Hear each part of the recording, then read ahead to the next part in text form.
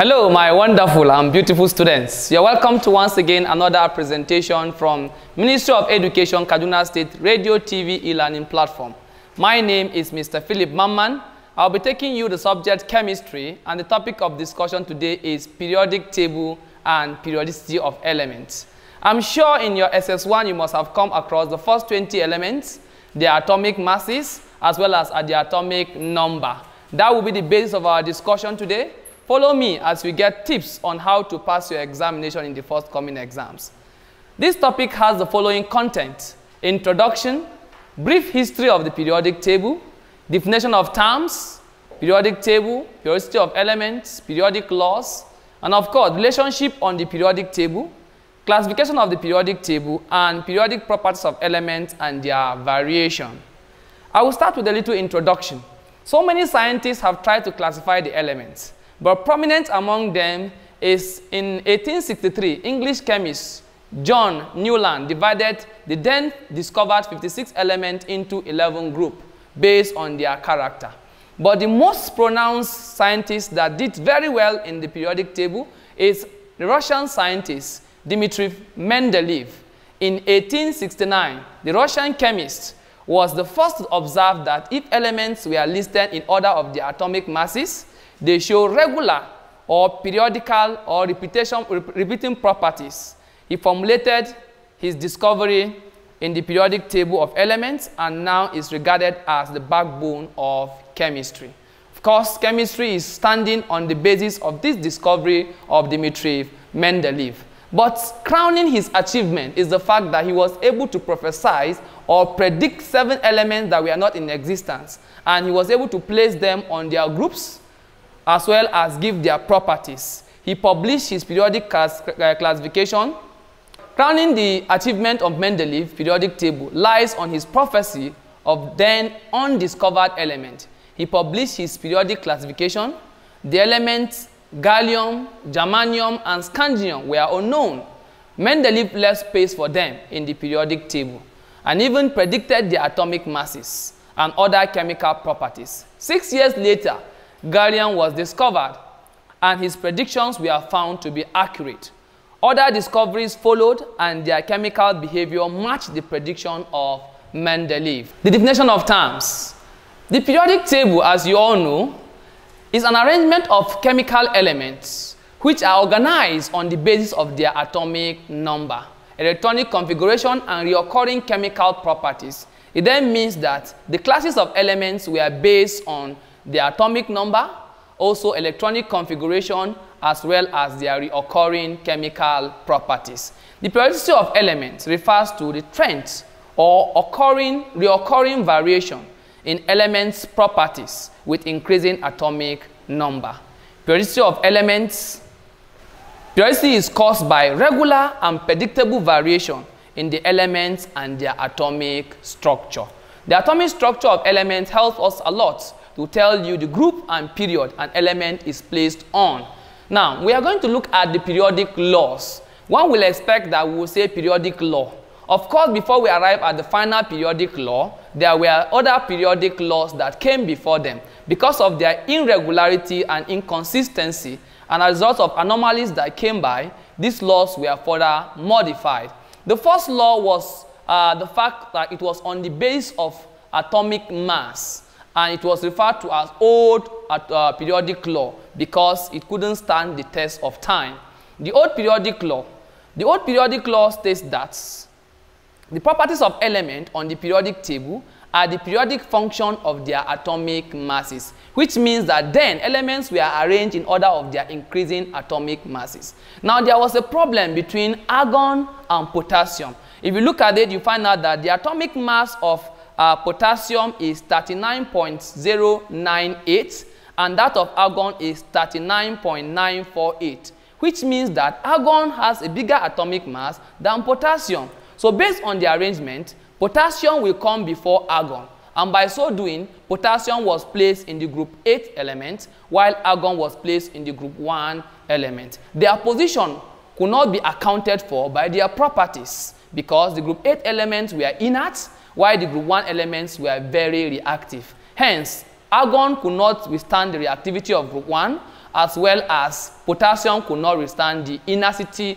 of group 8 element. As a result, there was a need for a modification of the periodic law. And that brought us to the modern periodic law, which states that the properties of element on the periodic table is the periodic function of their atomic numbers. Hence, elements are arranged on the periodic table in order of their increasing atomic number. From hydrogen with atomic number 1, and maybe at SS3 you will stop at 30th element, which is zinc, with atomic number 30. There are relationships on the periodic table, and these relationships are broadly classified into 3. We have the vertical relationship, which is usually from up to down, and it is called a group or vertical column. Elements on the same group have the same number of electrons in the outermost shell. In other words, it is called valence electron. The other one is the horizontal relationship, which is from left to right. From left to right. It is called a roll. And elements on the same period have the same number of shells. The last one is diagonal relationship. Diagonal relationship has to do with diagonal neighbors, which are of comparable sizes. I will show you the periodic table and how this relationship exists. If you look at it from up to down, or from up to down, is called a group. And that is why these elements are grouped into group 1, group 2, group 3, group 4, group 5, group 6, group 7, and group 8. Of course, I told you that from left to right is called the period.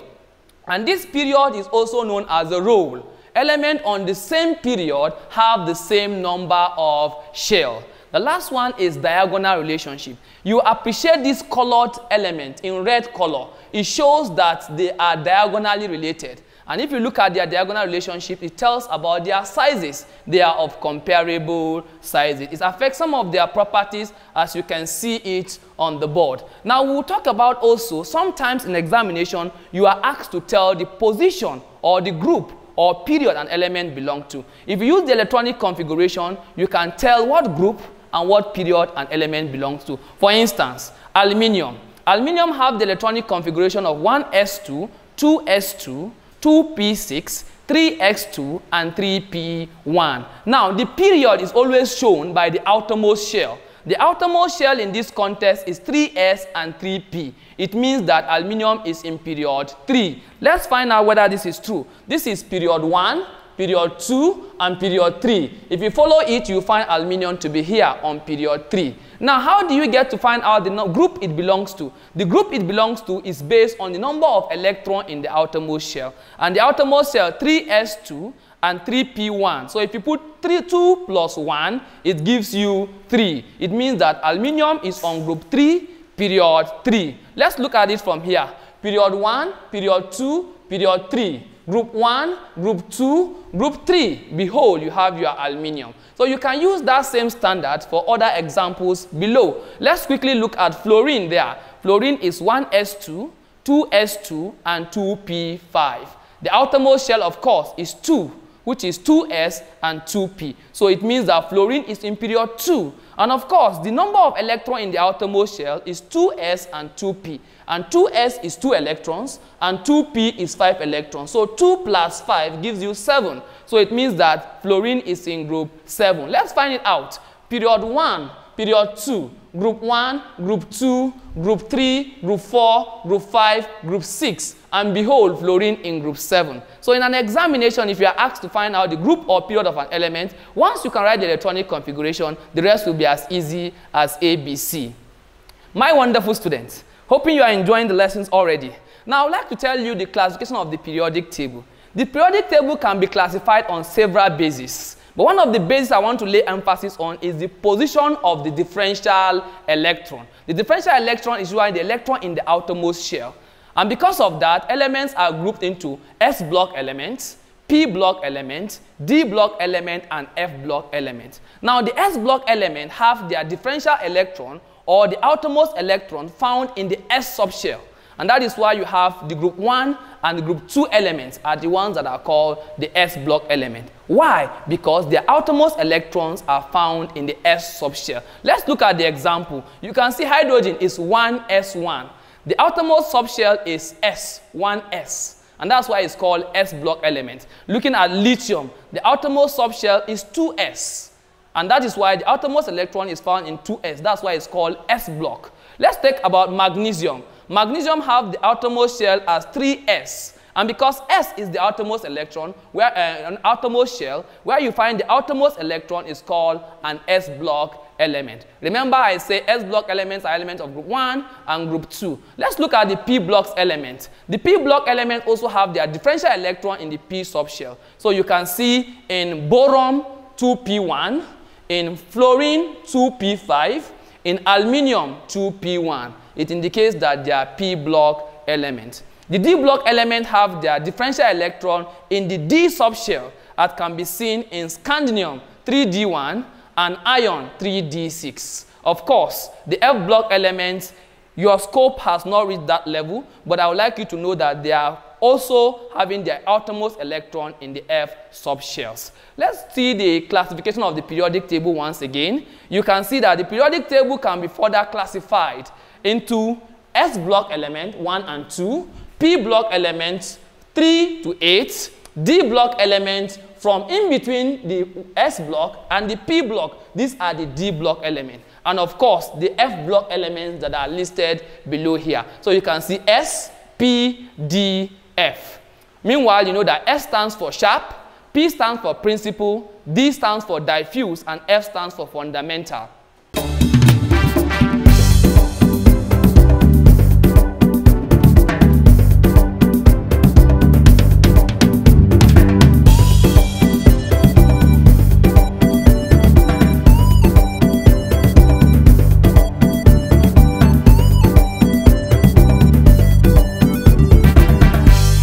We'll look at further classification of the periodic table as in the terms of main block element or representative element. These are elements of the S and P block. They are called main block elements because they show resemblance in their chemistry. And they are called representative elements because one element can be used to represent the whole group. For instance, the group 4 elements are called the carbon family. The other one is the transition element.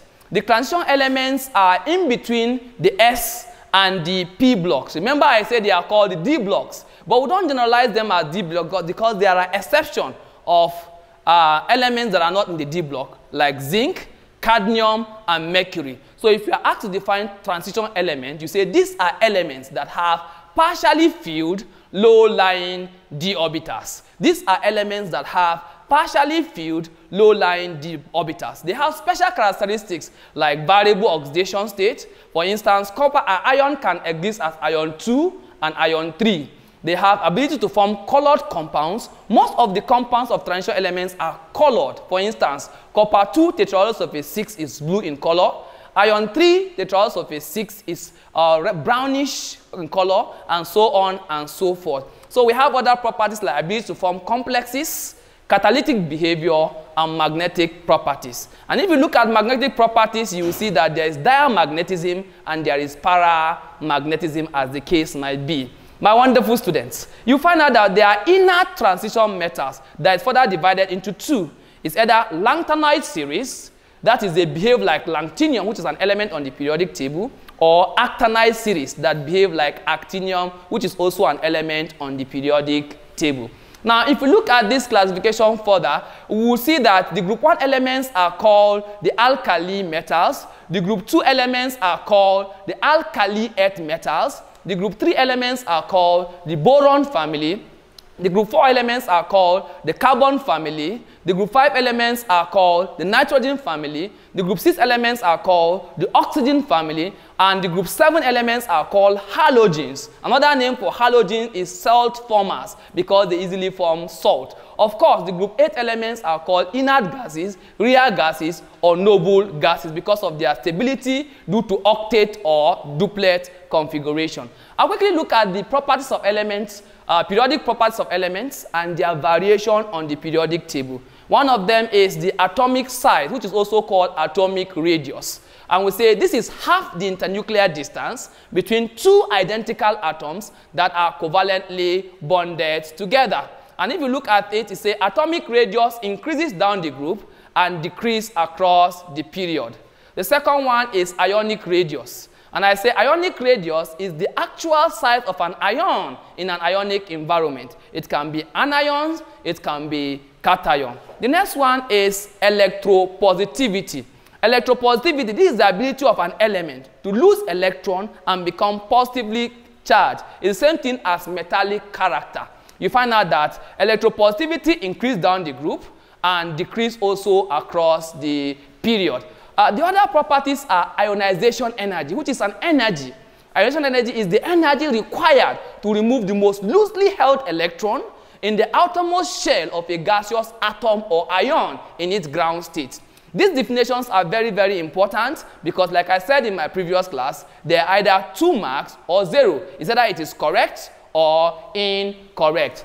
Ionization energy decreases down the group and increase across the period. The next one is electron affinity. It's the energy release when a gaseous atom in its ground state is converted to a gaseous anion. And just like ionization energy, it decreases down the group and increase across the period, with the halogens having the highest electron affinity as well as electronegativity. Electronegativity is the ability of an atom to attract electron to itself in a chemical bond and become negatively charged. So it decreases down the group and increase across the period. This is periodic table and periodicity of element. My wonderful student, it has been an exciting moment with you. I would like to invite my colleague, my noble colleague, Mr. Ibrahim Umar, aka Iro, as he comes forward to give you a summary of the presentation. Have a wonderful day.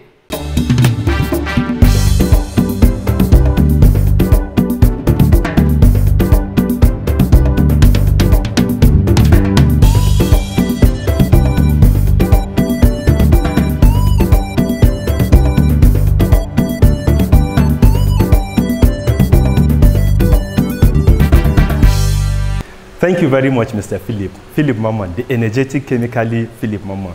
All right, my noble students, my name is Uncle Ibrahim.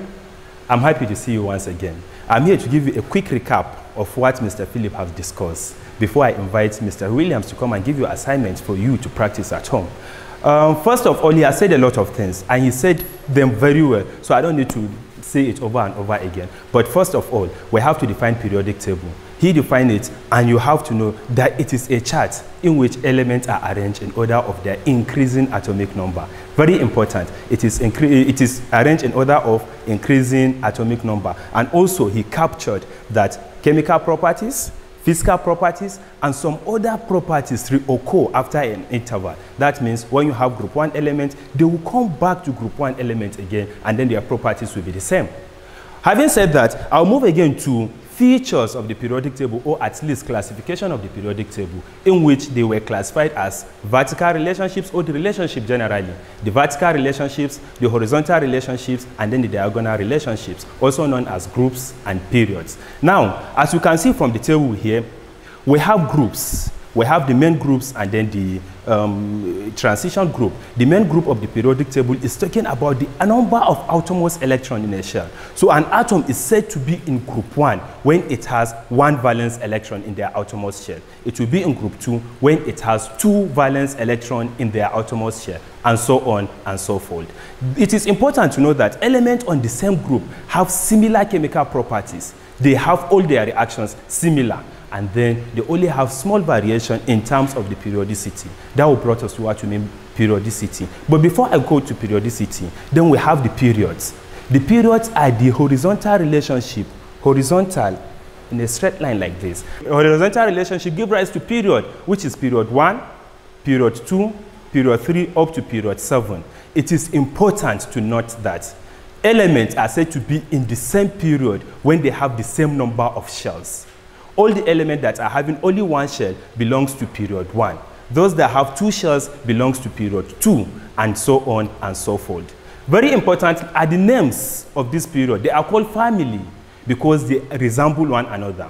Those in group 1 are called alkali metals because they are the most reactive metals in the periodic table. Followed by the group 2 element, which are the alkaline earth metals. Then group 3 are boron family because their father here is boron.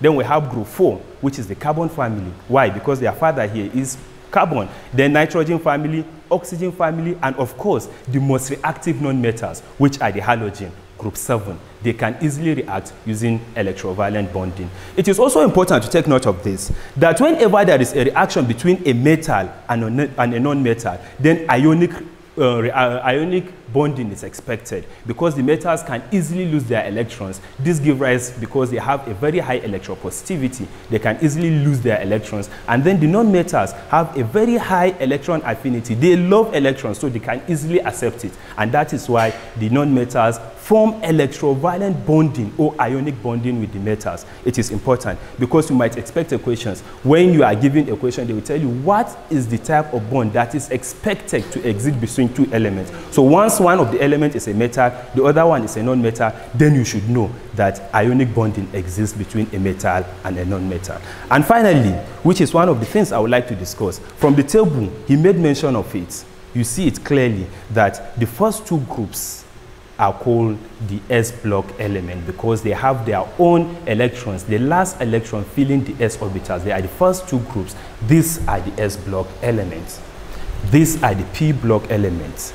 These are the D block elements. And finally, we have the F block elements because they are filling the last, they are partially filled F block elements. Having said that, my wonderful students, we have a lot of things to discuss, but at least I want to believe that we have done justice to discuss. If you have any problem, I will introduce my able colleague, Mr. Williams Ishaku, to come and give you a sample questions as well as our contact so that you ask for further explanation. Thank you very much.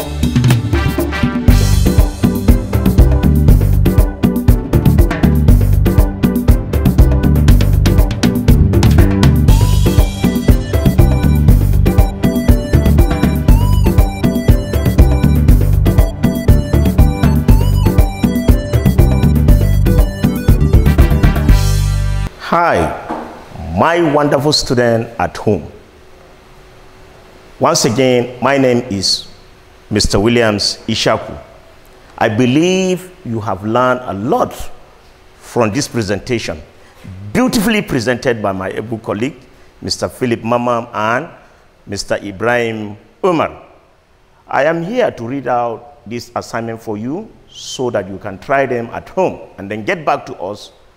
The first one is this. Question number 1.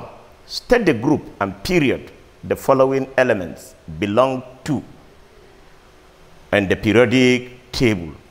The elements are, we have aluminium with atomic number 13, calcium with atomic number 20, phosphorus with atomic number 15, and argon with atomic number 18. Question number 2. State the properties of transition element and explain them. Question number 3. Explain the reasons for the variation of the following on the periodic table. The I1 is atomic radius. The I2 is ionization energy. The fourth question is determine the atomic volume. And question number 5, list 2 types of catalysts and 5 characteristics of catalysts. Again, question number 1, state the group and the period the following elements belong to on the periodic table. The first element there is aluminium with atomic number 13, calcium with atomic number 20, phosphorus with atomic number 15, and argon with atomic number 18. The second question, state the properties of transition element and explain them. Question number 3, explain the reasons for the variation of the following on the periodic table. The I1 for the question number 3 is atomic radius. The I2 is ionization energy. The question number 4 is define atomic volume. Question number 5, list 2 types of catalysts and 5 characteristics of catalysts. My student, in case if you have any problem or you would like us to get your work at the course of this assignment, after finishing this assignment, you can always contact us via these numbers. My WhatsApp number, we will prefer you using WhatsApp because it is easier. Mr. Williams Ishaku, 081 606 70920. Again, 081 606 70920. For Mr. Philip Mamam, we have 082 659 8861. Again, 082 659 8861. For Mr. Ibrahim Umar, 070 362 02842. 070 362 02842. My wonderful learners, remain focused and keep on learning. We hope to see you once again in our subsequent edition. Thank you and may God bless you.